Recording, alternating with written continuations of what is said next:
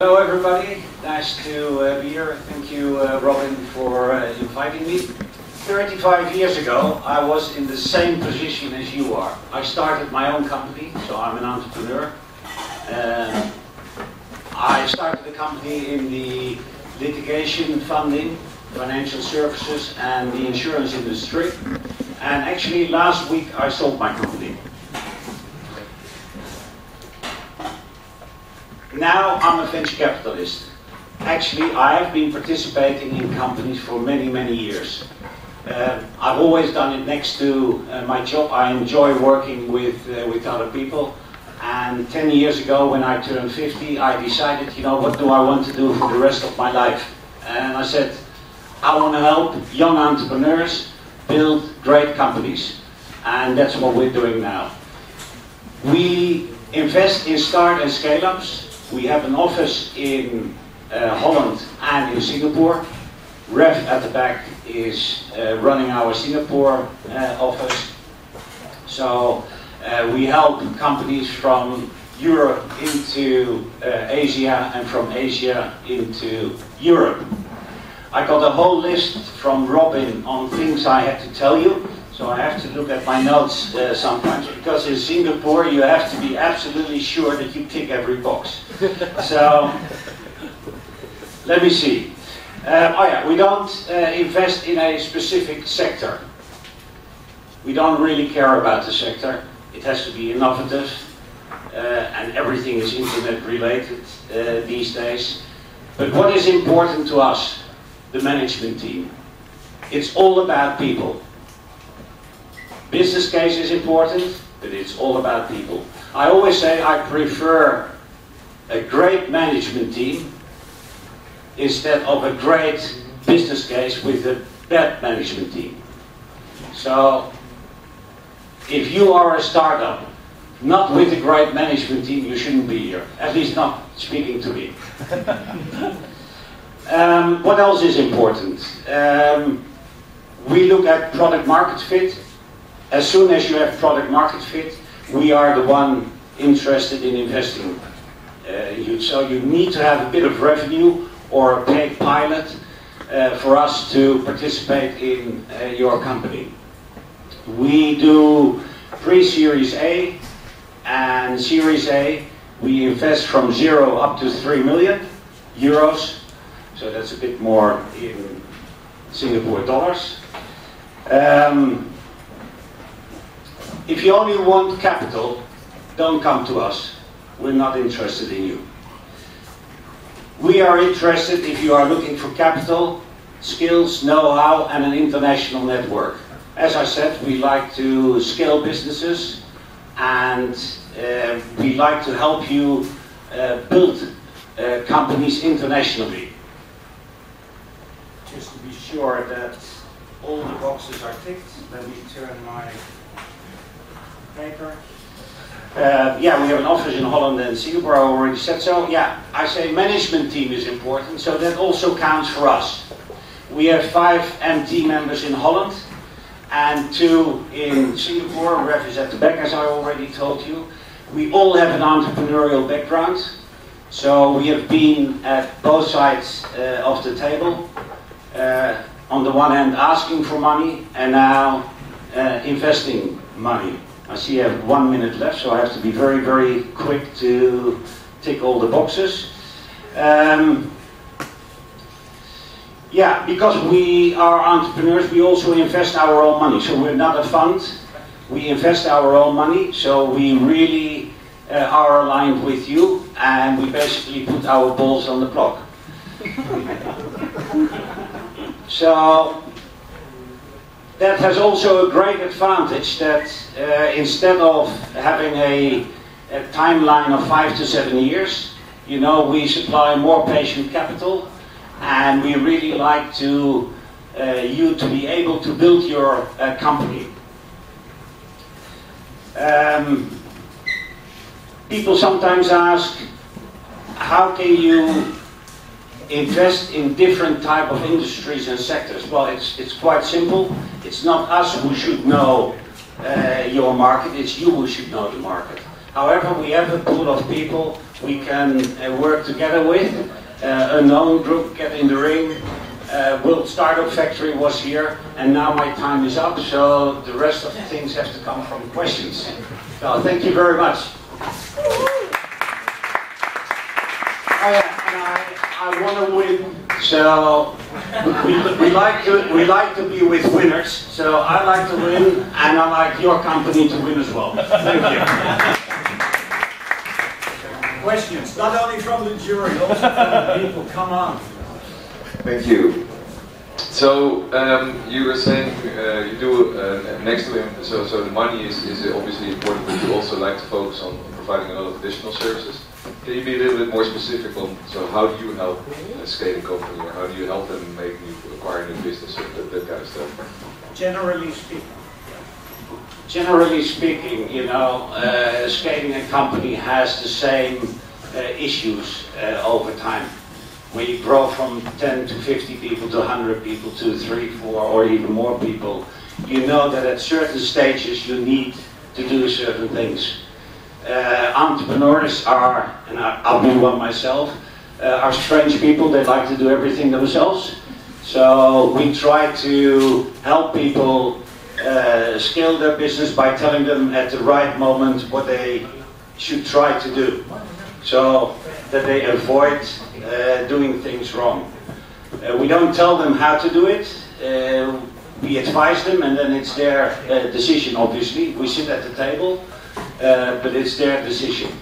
So, and as I said, we have a pool of specialists, so if they need specialist help, we take the specialist who can supply HR services or IT or whatever the startup needs.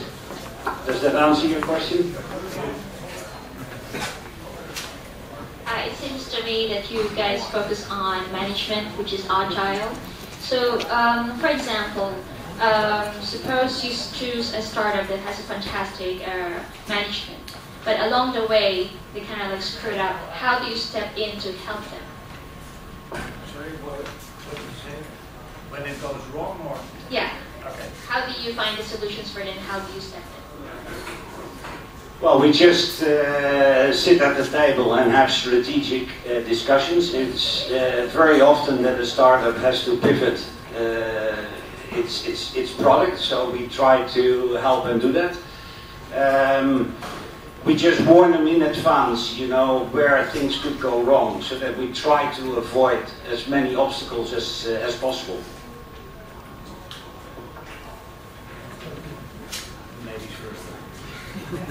Thanks. Well, the question I asked the first pitcher as well. What is the investment you're more proud of? What company? I'm not proud of one investment. I'm proud of all my investments. I think, you know, an entrepreneur who starts a company, you know, is doing a great job anyway. So it doesn't really matter whether he's successful or not successful. I prefer him to be successful, of course, or whether he's hugely successful or not. I think it's a great step forward, you know, if you start a business, and that's, to me, is the most important thing. Time's up. Oh, time is up. Sorry. Thank you.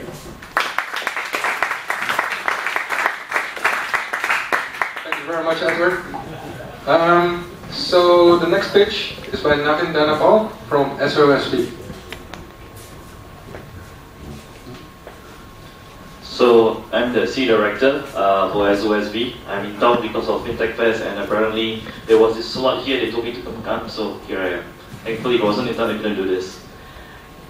So first thing is, what is SOSV? It's a global footprint of accelerator programs around the world. It's backed by a US fund, 650 million AUM, and these are based by sectors of strength around the world. The one I'm going to focus on is primarily what we look at Southeast Asia, because the rest is just too many areas to cover, but I'll go through it roughly what we do. There's two red dots there. One is Taipei, where the program runs for Southeast Asia, and the second dot is Singapore, where we do the demo day for it. In fact, the second demo day. We usually do a demo day in Taiwan as well. So, okay, next. Yeah, okay. So this gives an overview of generally all the programs under the SOSV fund. It's a US-based fund. China Accelerator is of course based in China, but it also looks at the enterprise market. We have Hacks, which is based in Shenzhen, San Francisco, and Tokyo, purely hardware, IoT, robotics and stuff. Then we have synthetic biology in London and San Francisco, life sciences, genetics. We have food in New York, which does things like all the new impossible meat, that kind of stuff. And finally, we have a D Lab in New York, which does enterprise blockchain. Not crypto, but enterprise blockchain. So the one I'm focused on is primarily on the MOX, which is B2B and B2C in Taipei and Singapore, covering the emerging market of Southeast Asia. Okay, let's double click. Yeah. Just some stats to see where we rank in the different areas. Yeah, so it will tell about us. So we have ranked this, and we have nearly 1,000 investments. But the good thing is that our IRR is quite high because of the diversity that we have across the whole world in different sectors, verticals, and emerging markets. It's one of the reasons why we have very high returns. We have fundraised a total of about nearly 1 billion from over 2015 to 2018, and this is what we have helped raise for the startups globally, cumulatively till date. For just this Q1 beginning alone, we have 200 million raised already. We work with many corporates and startups, primarily for corporate division. So a lot of corporates are turning to us for our portfolios to help them innovate and fast-track R&D. And in exchange, our startups get access to markets through these corporates. And this happens globally with different markets. We have a network of 300 mentors, and we continue to procure and source new mentors. Our mentor expert, T.R. Harrington, is a new on-board program. He's actually in Manila today for Tectonic, and then we're doing a mixer there. He's going to try and source more mentors from the Philippines market. So we're always open to industry who want to be part of our mentor network. The two prominent people in our network, William, you're supposed to be here, he flew off, so I'm taking over instead. And the founder is Sean, and if you're wondering, that's how SOSV comes about. Sean owns Sullivan Ventures. So these are two prominent people in the network who run majority of the global programs. The one I'm focusing on again, I'm mentioning, was Crowley MOX, and is basically a global accelerator to focus on mobile startups to enter emerging markets. So we are looking at Southeast Asia as the first market, but not limiting it to it, because we're also looking at India as our next phase, or South Asia. And we eventually will look into other emerging markets like LATAM and Eastern Europe. So the four things to keep in mind is that we do investment. We begin about 100K plus, but then we do a follow-on upon the performance. We are rolling programs, so we are kind of an evergreen. We don't tell startups that you come in, you're out, and you never come back. No, they're always free to come back to different modules we have. When they're part of our alumni network, they get access to all these perks. And we do 2 demo days on the MOX, Taiwan, followed by Singapore, every February and August. So MOX focus on these few areas. Emerging markets, we use a lot of targeting, analytics, acquisitions, and partnerships. And this is our approach to it. Results, this is what we get from it, and some numbers we need to see. We have over 7 batches, 52 startups from 18 countries. We have 5% acceptance rate, so we do reject, and the survivability is 84%. Global startups all around the world, coming from Asia. Total, they have fundraised for nearly 50 million post-program. 8.6 leverage. Total value, nearly $500 million. This is what we bring them into the emerging markets to get to know the markets: Indonesia, Philippines, Thailand. And examples of case studies here, but I'll focus more on this guy who's in the room here. That's Xander there. So Yuna is one of the case studies who got invested by here, and they do micro location and emerging market in Indonesia. That's it. Questions?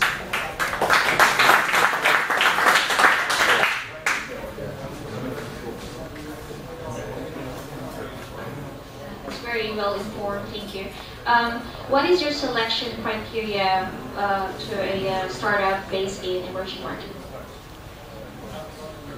So if a startup is based in the emerging market, typically they already know the market quite well. If a startup is outside the market, what we look at is what value can it bring to the emerging market. So if it's a high-tech technology, it might not be applicable. Could they localize it? Could they find a local partner for it? If it's a local startup, what we look at is, can they expand beyond the immediate market? Do they have the market knowledge and expertise and expand market? So we look at 2 angles. If you're local, expansion. If you're global, how can you localize?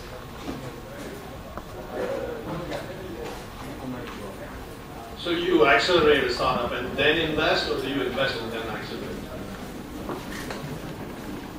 So it's a package. We call it investment through acceleration. So we invest them, and once we invest in them, we consider it as a part of the acceleration program.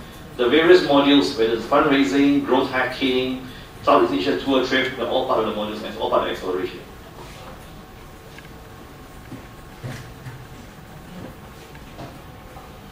Any more questions?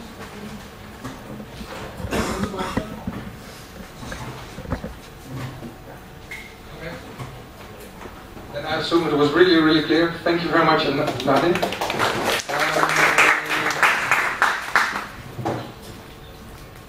I want to share a short anecdote about SOSV, more in particular about William. So you have seen all these people walking around with these white shirts. The women in our team don't like them. At any meeting, they're really great. When we got them printed, the printer made an error on them, and you can see that on the back. So the printer basically printed .com for our website, which is not our domain. And then I ran into William, I think during Technasia here in Singapore, and he said, why don't you just cross it out? Turns out it was a really good hack. Actually, people now notice much better that our website is .co and not .com.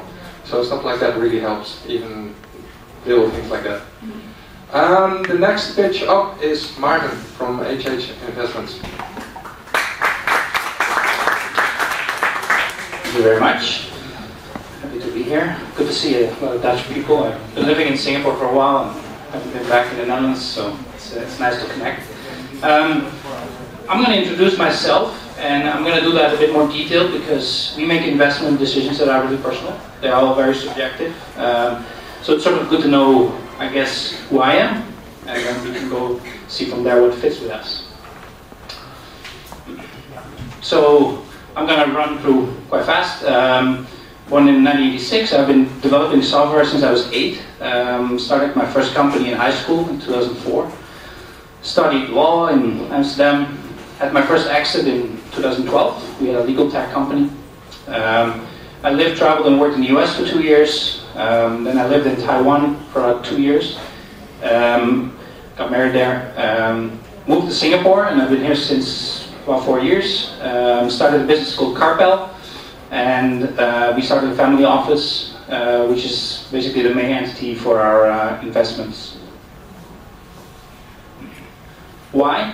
Well, we've been building companies. I've been going through failures and successes. I've been at the point where I couldn't buy my groceries, and I've been at the other side of things.